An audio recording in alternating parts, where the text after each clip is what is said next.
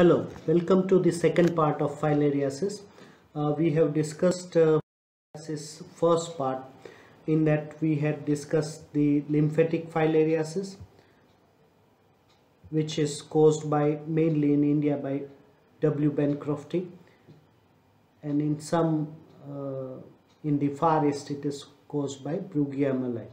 In India it is Brugia malai is common in Kerala and some other state, but most common filarial worms in India is W. Bancrofti. We had also discussed the pathogenesis of the disease and its clinical feature and the life cycle of this worm. We will be discussing following things. First, the laboratory diagnosis of lymphatic filariasis, because lymphatic filariasis is very common in India, which produces elephantiasis. We will also discuss other filarial worms like Loa loa, Onchocerca volvulus and Mensonella. We will discuss its prevention and control, how to control this disease. So these are the objectives of today. So first we start with most important thing, that is laboratory diagnosis of lymphatic filariasis. So these are the various schemes by which we can diagnose this. So first thing is the demonstration of microfilaria. If you can demonstrate the microfilaria which is there in the peripheral blood, you can diagnose. You can demonstrate the adults by radiological mean or any other mean. There are some immunological tests, serological tests of detection of antibody or antigen, and there are some other tests. We'll see what are they. For demonstration of microfilaria, you can go with thick and thin blood smear, just like with what we have studied in the malaria, thick and thin blood smear. It would be very easily seen, and microfilaria is quite big compared to the other parasitic thing which you see in the blood, so you can easily see even in the unstained preparation also. You can see it in body fluid and urine also. In the chylous urine it is excreted. Demonstration of adult can be done seen in the biopsy, where a lymph node, it is there in the lymph node, and in that you can see it. In immunological test, antigen detection is very useful. The circulatory antigens of microfilaria is detected by either ELISA or even rapid card test. Antibody detection can be done, though it is less sensitive and specific than the antigen detection. Skin test may be done, which is a hypersensitivity test where you inject the filarial antigen intradermally and there would be immunological reaction. And the other test includes molecular tests. By PCR you can detect the thing, and some indirect evidences like eosinophilia. It is a very important character where you want to diagnose it. There would be marked eosinophilia, so it would be very helpful. Raised IgE level is also one of the things which would help you in the diagnosis of this disease. The one thing which you must have heard in the first lecture is the nocturnal periodicity. Specifically it is valid in W. Bancrofti. So when you collect the blood, you should be very aware about this thing, because this microfilaria in daytime would remain in the capillaries of the internal organs and not found in the peripheral blood. And during night, which is a routine biting time of its vector or the intermediate host, for India it is Culex, and Culex usually bites in the night.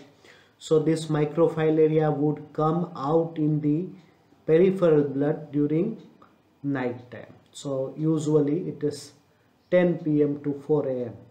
So if we want to diagnose this disease, we need to collect the blood during this time. Then only you will be able to see microfilaria. If you collect blood in the daytime, despite of having microfilaria, it would not be there in the peripheral blood and you will fail to see it in your microscopy. Though there is a one way out of that, and that is DEC provocation test. If you give that tablet in the 2 mg per kg weight, so usually 100 milligram DEC is given to the person, so that due to effect of that DEC, this all microfilaria would come out in the peripheral blood even in daytime. And then just after half an hour of giving DEC, you can collect the blood. So if it is not feasible to collect blood at night time, DEC provocation test can be done, and with that it would come in the other thing is chyluria. We have seen it in the pathogenesis. This is chylous urine. The urine is creamish milky white color and opaque due to rupture of various lymph, and it would be excited in the urine. This chylous urine itself is a very diagnostic, and we see if it in microscopy, you can see the microfilaria. In unstained preparation, it is live and moving microfilaria can be seen. You can even stain it. This is how you can see it in unstained preparation. You can see the sheath is there. This is filaria and these are the various cells. So this is filaria and this is the sheath of that filaria. In stain film, you can go with thick and thin smear.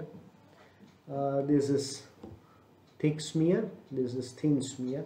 In that we can see the microfilaria, and which is quite big. So this is RBC, WBC. In thick smear you will not see RBCs, only WBC and the microfilaria is seen. This is the sheath of the microfilaria. These are the nuclei which is there all along the body, and this is tail portion. This is cephalic space. So this is how you can see the microfilaria, and just by seeing the microfilaria you can identify the species of microfilaria. So most commonly species seen in India are these two, W. bancrofti and Brugia malai. The length of W. bancrofti is slightly higher, around 300 micrometer, while it is around 200 up to 230. The appearance, the curves are graceful and sweeping curves in case of W. bancrofti. Here it is kinky and with secondary curves, so it does not look very smooth. Cephalic space, the length and breadth of the sheath is equal in the cephalic space, while here length is double than the breadth, so it is a longer. Nuclear column, nuclei is discrete and separately seen clearly, while here it is blurred. And tail tip, here the tail is pointed and that is free of nuclei, while here you will see two distinct nuclei are at the tip and the other are subterminal. So if we see this, this is what we call graceful curves, while here there would be secondary curves. In this curve there would be curve, so it is known as kinky in Brugia malai. These are the other worms like loa. These three are sheathed. They have a sheath over the microfilaria. This yellow color is sheath, while this Mensonella is unsheathed. So you can see this. So by looking at the cephalic space, looking at the tail portion and the arrangement of nucleus in the tail portion, you can differentiate these worms easily. Though this would be having different clinical manifestations. These two are only causing lymphatic filariasis. So if you are suspecting lymphatic filariasis, you need to identify between these two. So that is very easily done by seeing the morphology of microfilaria.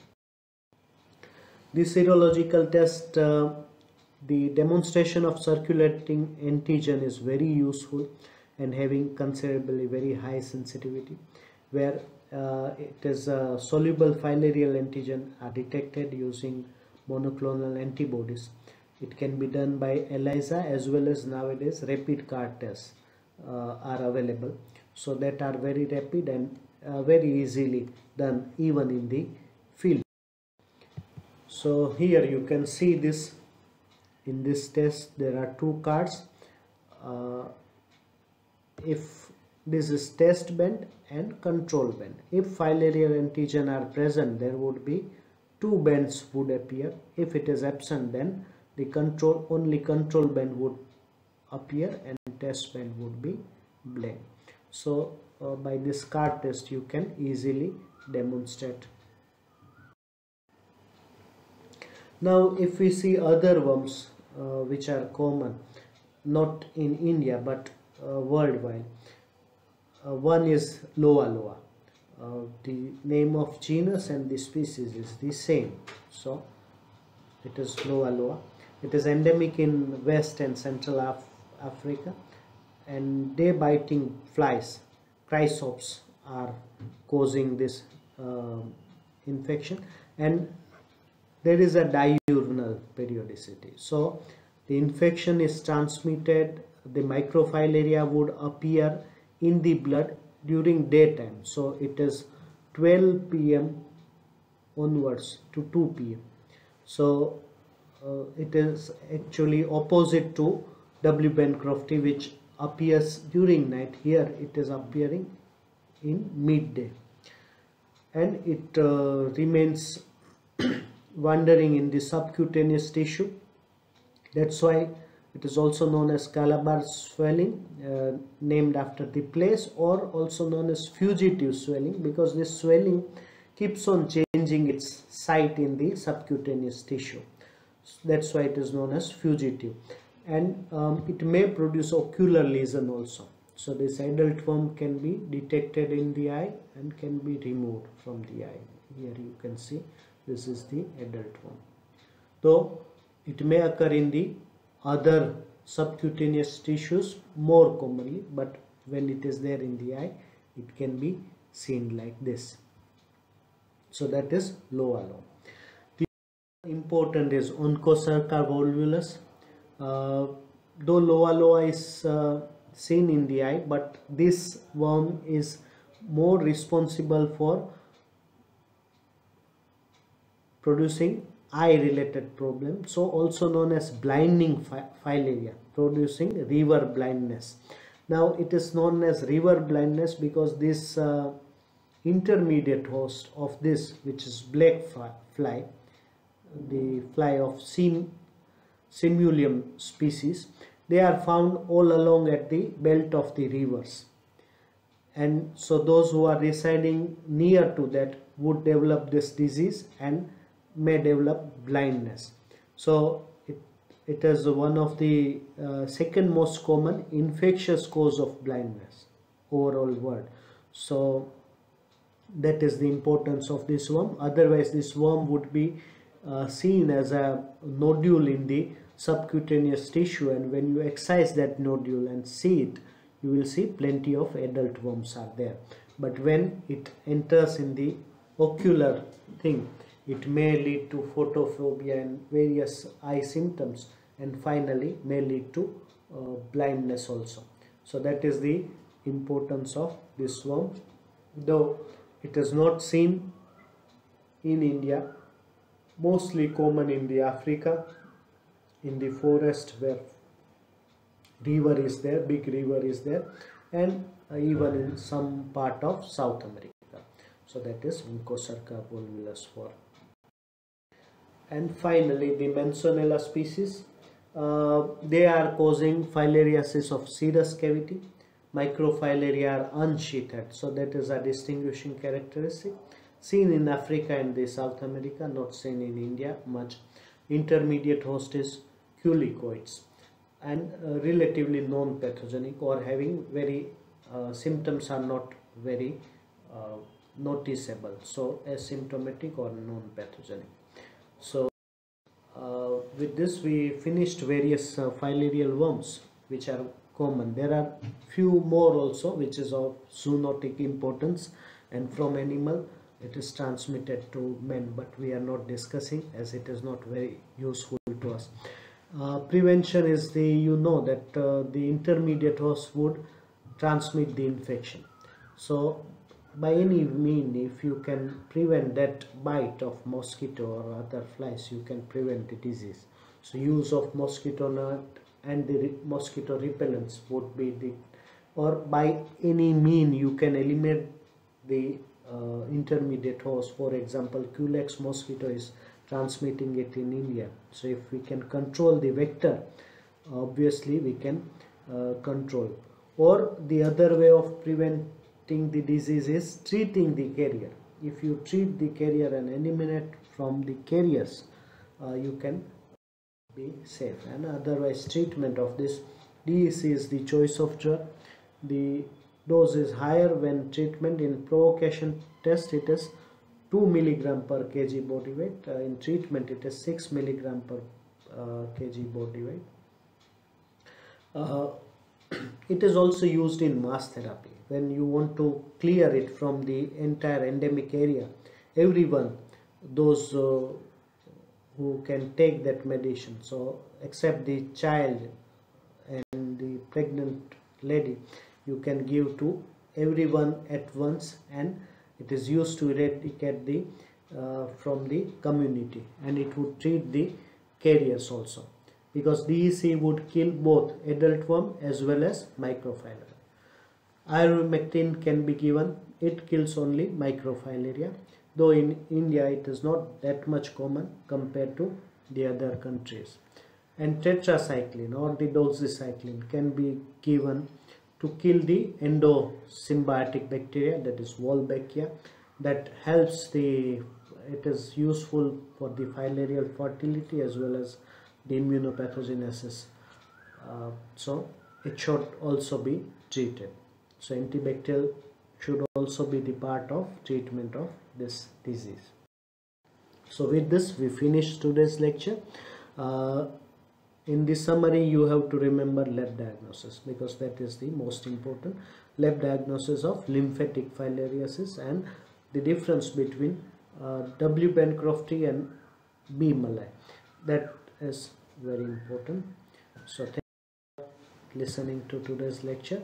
Thank you very much.